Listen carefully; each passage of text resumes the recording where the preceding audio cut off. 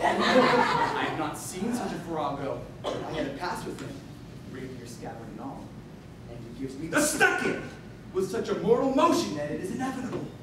Box off, don't not meddle with him. Aye, but he will not now be pacified. Fabian can scarce hold him yonder. Plague on it!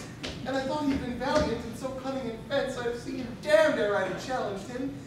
Let him let the matter slip, and I'll give him my horse, Grey Capulet. I'll make the motion. Stand you here, make a good show on it.